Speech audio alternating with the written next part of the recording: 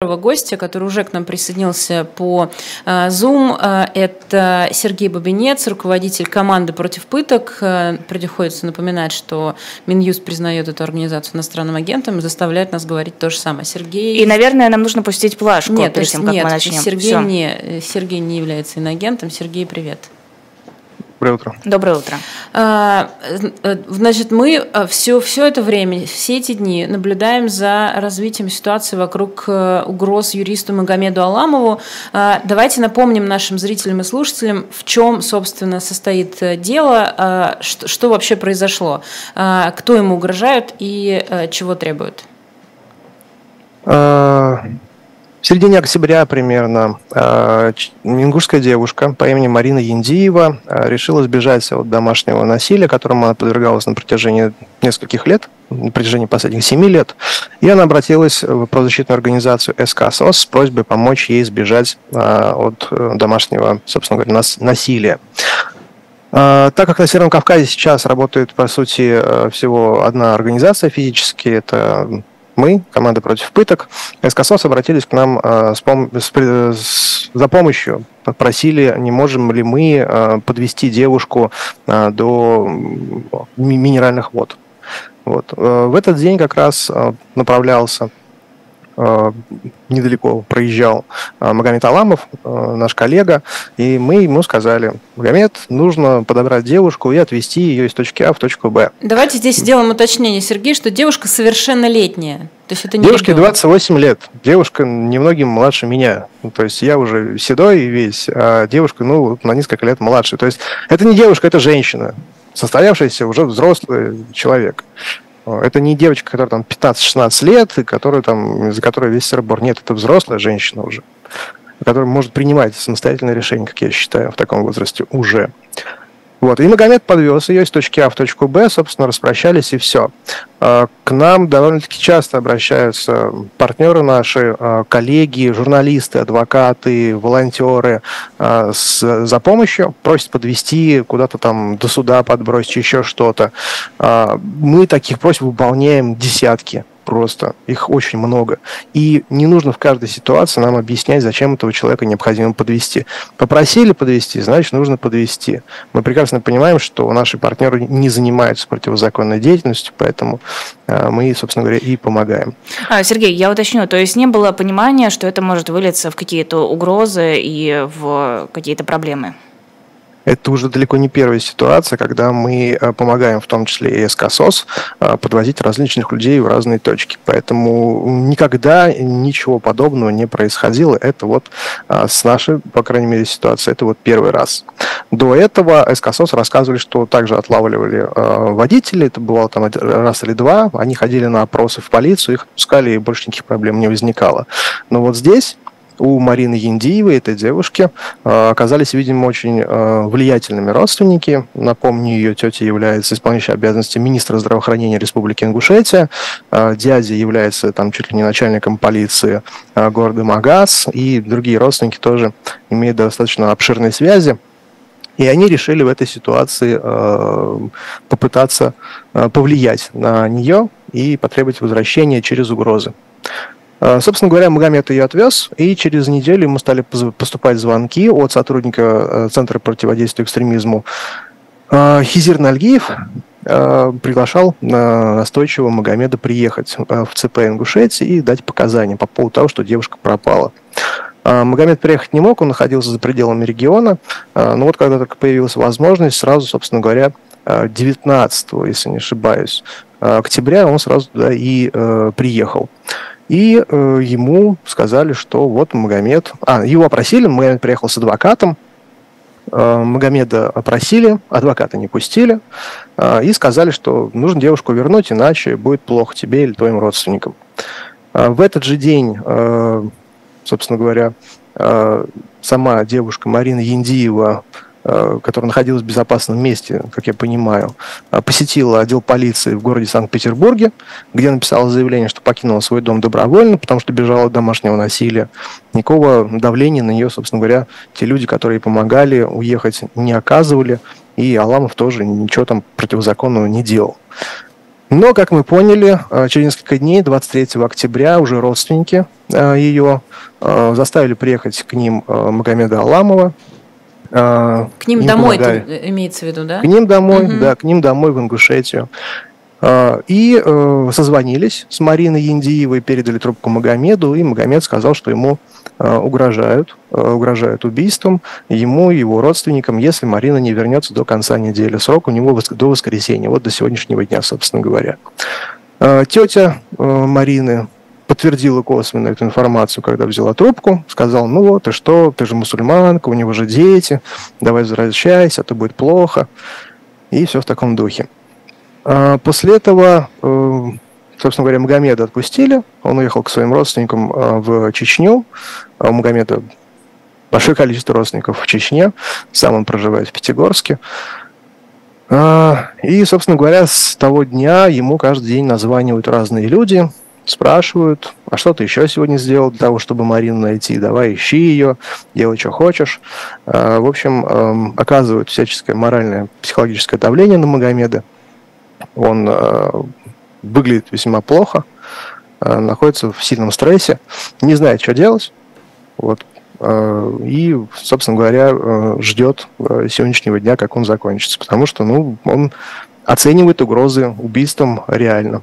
Считает, что если даже и не убьют, то сделают какую-нибудь очень неприятную гадость, или что-то подбросит, или ему, или родственникам, или кого-то похитят, посадят в подвал, или еще что-то в этом духе. Зная практику работы правоохранительных органов на Северном Кавказе, вполне себе допускаю, что такое может произойти. А где он сейчас находится? Магомед сейчас будет со своей семьей. Ну, то есть вопрос, который все задают... На Северном Кавказе. Никуда он не может уехать. Да, вот почему, мол, он не уехал, не собрал вещички и не уехал из страны? Вот все спрашивают с самого первого дня. С самого первого дня, как только появилась информация от Магомеда о том, что ему угрожает опасность, мы ему предлагали уехать в любой другой регион России вместе со всей семьей, уехать за пределы. У нас на это возможность есть. Магомед отказывается. Дело в том, что он боится не за себя, он боится в первую очередь за своих родственников, за своего брата, за дядю, за родителей, потому что если он уедет, то претензии вот по этим правилам внутренним, они сразу переключатся на его ближайших родственников. Говорит Магомед: ну я уеду, а они тогда заберут вот кого-то по мужской линии из моей семьи. Я этого допустить не могу, поэтому он никуда и не уезжает. Сергей, а что можно было предпринять, что вы предприняли, в рамках закона, да, к кому обращались, чтобы, не знаю, чтобы все как-то, посмотрели и увидели, что в Российской Федерации вот так люди могут публично фактически угрожать убийством другому человеку, который фактически просто подвез девушку из одного населенного пункта в другой. Что было сделано в этом смысле? В первую очередь, когда появилась информация о том, что Магомеду угрожает опасность, мы сразу же опубликовали эту информацию. Большое спасибо средствам массовой информации и нашим коллегам, журналистам, которые эту информацию стали распространять. Общественный резонанс, он в таких ситуациях помогает. Это помогает поскольку предупредить то насилие, которое может произойти. Лучше рассказать об этом заранее, чем потом посыпать голову пеплом и не говорить, что мы этого не пытались сделать. Естественно, мы обратились в правоохранительные органы, и в МВД, и в прокуратуру, как в региональную, так и в республиканскую. Обратились в Следственный комитет России.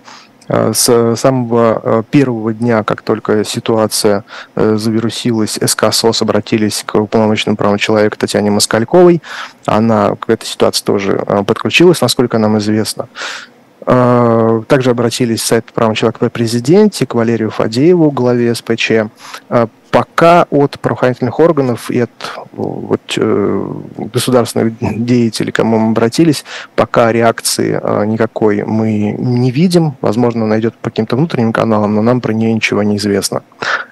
Также правозащитники и коллеги наши по цеху составили коллективное заявление. Больше 29 подписантов было. Это и различные общественные организации, и мемориал, общественный вердикт, гражданское содействие, Светлана Алексеевна Ганушкина, Юрий Джабладзе и многие-многие другие подписали его, тоже направили в правоохранительные органы. Пока тоже никакой реакции не последовало. Журналисты поехали в Ингушетию, решили проверить, взять интервью, скажем так, у той стороны, в лучших то есть у семьи, которая, традициях. собственно, все это и начала. Да, поехали к семье, домой, хотели узнать их позицию по этому делу. Алена Садовская от Кавказского узла и от СОТы журналистка по имени Лилиан, фамилию, к сожалению, не запомнил, приношу свои извинения. Но, как написала вчера СОТа, очень подробно о том, что происходило, девушки, когда стучались в этот дом, выскочила какая-то толпа людей, женщины, мужчины, отобрали у Алены Садовской телефон, пресс-карту, самих их заблокировали, никуда они уехать не могли. Потом приехала полиция, их задержала, увезла в отдел полиции и, собственно говоря, никуда тоже не отпускали, вывезли на территорию Осетии до гостиницы и там оставили. Сами девушки в шоке от того, что происходило, поскольку никаких злых намерений у них не было. Родственники там написали какое-то даже заявление на них. Собственно говоря, Алена... Если я не ошибаюсь, то причина того, что приехала полиция, девушек задержали, это заявление от вот этих родственников о том, что девушки очень подозрительно себя вели и подозрительно ходили по улице и там чуть ли не высматривали каких-то там то ли детей, то ли еще кого-то, кого хотели похитить. То есть бред какой-то полнейший. И меня в этой ситуации больше всего, честно говоря, разочаровывает отсутствие реакции местных властей. Отсутствие реакции со стороны главы Республики Ингушетия, господина Калиматова, который, всю неделю информационное пространство говорит о том, что в Ингушетии проблемы с домашним насилием, проблемы с правоприменением, с соблюдением закона. Выйдите, разберитесь в ситуации, скажите, что в Ингушетии-то все хорошо. А главы как будто бы и нету, не существует. Хотя к нему тоже обращение я направлял. Молчит. Я уточнила фамилию. Девушку зовут Лилиан Рубцова. Лилиан Рубцова, да. И вот Алена Садовская, о которой вы уже сказали. Я хотела спросить, вы писали у себя в телеграм-канале, что Марина Яндиева пытается связаться с родственниками, чтобы как-то урегулировать эту ситуацию. Получилось ли у нее с ними поговорить? Получается, это уже 2 дня они пытаются связаться. 3 дня назад стало известно о том, что родственники уже не хотят Марину Яндиеву видеть в Ингушетии. По словам адвоката, она их уже достаточно ославила, и они готовы к тому, что она будет жить где-то за пределами региона, там в Москве или в Питере, и они готовы там чуть ли не снимать ей квартиру, чтобы знать, что с ней все хорошо. Такая информация поступила от адвоката. И был передан запрос на то, что свяжите, пожалуйста, скажите Марине, пускай она позвонит там тете, дяде, сестре, еще кому-нибудь, маме, чтобы поговорить. В итоге СКСОС уже 2 дня пытаются подряд связать Марину Яндиеву с родственниками. Никто из родственников, насколько мне известно, на телефонные звонки не отвечает. Вот всех, кого Марина знает по именам, они до всех пытаются дозвониться. Никто не берет трубку. Почему? Не очень понятно, хотя от них запрос поступил, что они готовы обсуждать эту ситуацию. Но у СКСОС, по крайней мере, на вчерашний вечер так и не получилось дозвониться до этих родственников. Сегодня, я думаю, будут продолжать эти попытки. Сергей, во-первых, хочется, конечно, сказать и напомню, что это далеко не первая ситуация. Я имею в виду, когда родственники из Ингушетии пытаются вернуть домой девушек, сбежавших из республики, как в другие регионы страны, так и в другие страны. Мы это наблюдали уже и видели, как такие семьи приезжали в эти города и силком буквально увозили девушек назад. Мне хочется вот о чем спросить. А как мы поймем с вами, что эта ситуация, нынешняя, с угрозами Магомеду Аламову, завершилась? То есть, условно говоря, что родственники договорились с Мариной, и теперь к Магомеду у них нет претензий. Это как работает в Ингушетии? То есть семья должна сказать, мы, мол, больше не хотим вас убивать? Или как это будет, как вы думаете? Мы видим выход только один. Люди, которые Магомеду, собственно говоря, угрожают, эти родственники, должны заявить и сделать это публично, о том, что они больше не имеют претензий к Магомеду Аламову и к его родственникам, они приносят ему извинения, и больше ничего плохого, собственно говоря, чинить ему и его родственникам не будут. Вот когда они это скажут, вот тогда можно будет говорить о том, что ситуация разрядилась. Но будет ли это? Я, честно говоря, намерения пока никакого не вижу. Хочу верить в то, что сейчас эта ситуация обсуждается внутри этой семьи, и они все-таки к ней придут и снимут свои претензии к Магомеду Аламову, который просто таксистом работал, грубо говоря, в этой ситуации. И я думаю, что они все-таки разумное возобладают. По крайней мере, мы на переговоры готовы, наши контакты у них есть. Пожалуйста, давайте общаться, эту ситуацию разруливать. Потому что для них, если что-то с Магомедом случится, это закончится тоже очень-очень плохо, потому что мы будем добиваться того, чтобы все виновные, все люди, которые угрожали ему, все были привлечены к ответственности, безусловно. Ира правильно сказала, что это не первая ситуация. Вот по вашему опыту, как обычно заканчиваются подобные истории? Да, есть примеры, когда девушек возвращали, когда либо семьи приезжали, либо девушек, например, задерживали где-то в аэропорту, не давали улететь и отправляли обратно в регион, и не только, кстати, девушек. Но вот другие истории, когда девушки благополучно уехали, были ли проблемы у тех, кто им помогал? Команда против пыток не занимается вообще такими делами. У нас все-таки больше пытки со стороны властей, но знаем, что коллеги по цеху, та же самая организация СКСОС, Марем Групп и другие организации, они занимаются тем, что помогают жительницам Северного Кавказа, которые подвергаются домашнему насилию либо преследованию, уехать за пределы региона, за пределы России. И ситуация, вы правильно сказали, Лиза, что бывают абсолютно разные. И даже когда люди уезжают, их удается увезти, потом они возвращаются. Бывает такое, что и насильно людей возвращают, находят их. И Марина боится как раз той самой ситуации, что ее выследят и увезут домой, и может произойти абсолютно все, что угодно. Например, в той же самом деле Марем Алиевой в 2015 году, которую, собственно говоря, насильно заставили приехать домой и обещали, что ничего с ней не будет. Она тоже бежала от домашнего насилия, и ей обещали, прям там чуть ли не полсела собрали. Муж стоял на коленях, говорил: я тебя пальцем не трону, все будет хорошо. Через несколько дней девушка пропала, и так ее никто и не нашел. Бывали ли проблемы у правозащитников? Бывали, когда нападали на шелтеры, та же самая организация Марем Групп, нападали на шелтер родственники с участием сотрудников правоохранительных органов, и сотрудникам организации, в том числе, были применена физическая сила, и телесные повреждения у них остались. И в России добиться привлечения виновных к ответственности не удалось, но Европейский суд вынес решение в их пользу. Хотя компенсацию они, конечно же, за это и не получили никакой, потому что сейчас ЕСПЧ у нас не котируется на территории России.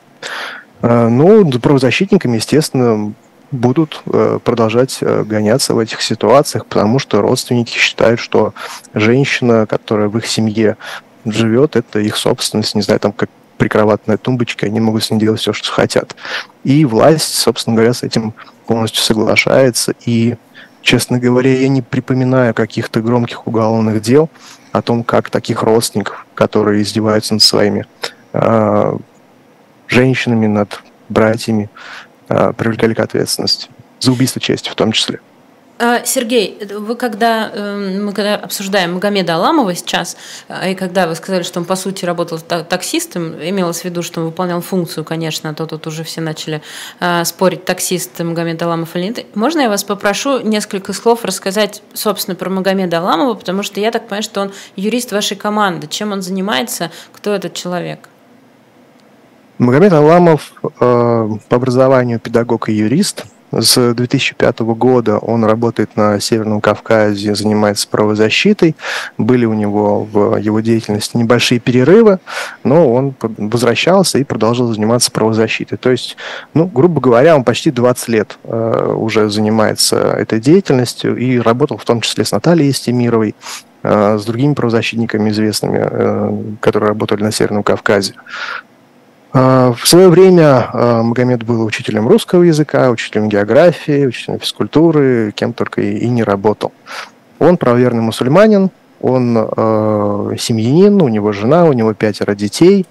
живет и работает на Северном Кавказе, как я уже сказал, в Пятигорске. Много лет сотрудничает с нашей организацией. Собственно говоря, расследует пытки и похищения на Северном Кавказе, в том числе и в Ингушетии, и в Дагестане, и в Чечне работал тоже очень много лет. Прекрасный человек. Не таксист. Вы говорили, вы разные истории упоминали, и в том числе, что даже если семья обещает безопасность девушке, которую пытается вернуть, это совершенно не гарантирует ей безопасность. Я не знаю, насколько правильно вам этот вопрос задавать, но просто мне казалось, что как раз в культуре Кавказа, если ты даешь слово, то как раз вот честь, все дела, нужно этому следовать, нужно держать обещания, или это так не работает? Я просто к тому, как в этой ситуации можно, опять же, почувствовать, что ситуация разрешилась благополучно, там, даже если они скажут, что они больше не держат зла, они не собираются больше Магомеда убивать, где гарантия, что это так будет? Гарантии никто не дает, к сожалению. Это работает чаще всего так, что если поговорили, то все, разошлись миром, но во что это может вылиться спустя 2-3 месяца, никто не может загадывать. Здесь, конечно, нужно быть очень осторожными и даже договариваясь, все может произойти, к сожалению. Еще буквально, может быть, 1-2 вопроса, и мы уже отпустим вас дальше работать в воскресенье утром. Мы же все нормальные люди, работаем по воскресеньям с самого раннего утра. Я бы хотела спросить вообще про работу правозащитников на Северном Кавказе, потому что вы там тоже, вы в том числе, не в смысле вы как команда, а вы как Сергей Бабинец, на Кавказе работаете тоже не первый год и много там бывали. В какую сторону движется тенденция? То есть в какой-то момент было ощущение, что стало получше, потом стало ощущение, что там вообще невозможно работать. Как сейчас вообще можно охарактеризовать, описать, что такое работа правозащитника на Северном Кавказе? Ну, к сожалению, ситуация за последние годы ухудшилась. Работа правозащитная все больше уходит в тень. Дело в том, что люди, которые заявляют о похищениях и пытках, например, в Чечне или в Ингушетии, все чаще сталкиваются с тем, что к ним самим потом приезжают вот эти люди, которые участвуют в похищениях, угрожают уже людям, которые об этом заявляют. И все больше люди пытаются обращаться в организации, пытаются обращаться за помощью вне правового поля.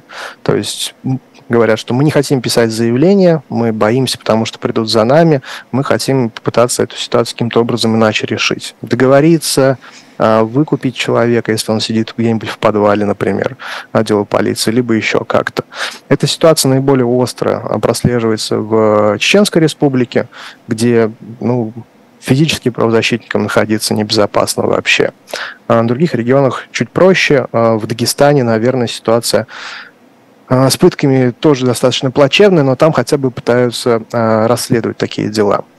Физически находиться вообще в регионе Северного Кавказа правозащитникам сложно, практически там никого не осталось.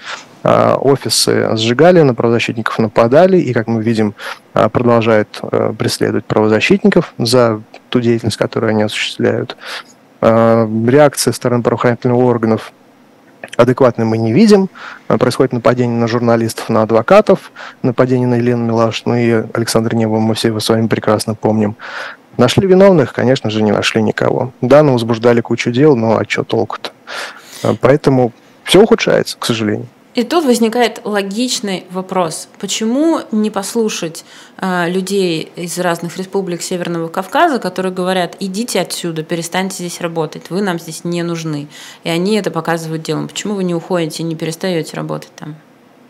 Хотя бы для того, чтобы спасти хотя бы одного человека, как Марину Яндиеву. Если ее бы не вывезли, да, возможно, ее бы уже живых не было. И таких людей очень много. Спасибо большое. Сергей Бабинец, руководитель команды «Против пыток», был у нас в эфире «Утреннего разворота» на живом гвозде. И мы будем следить за развитием ситуации с Магомедом Аламовым, в том числе по, соответственно, каналам команды «Против пыток», которые оперативно достаточно обо всем рассказывают. Сергей, спасибо большое, что спасибо большое.